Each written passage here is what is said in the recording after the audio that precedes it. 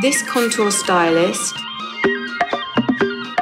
I was so adamant that when we were creating this product that you could use it like a little crayon. I want to be able to draw. I like to draw 2 lines down either side of my nose and a little V for Victoria.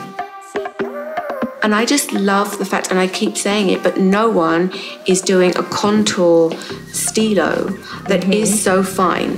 They're all so thick. It just glides so easy. Do you see that? And also, I don't know if you do this, Victoria, but you can even use it around the lips if you want to kind of create a little volume and sculpt the cheekbones, which we love.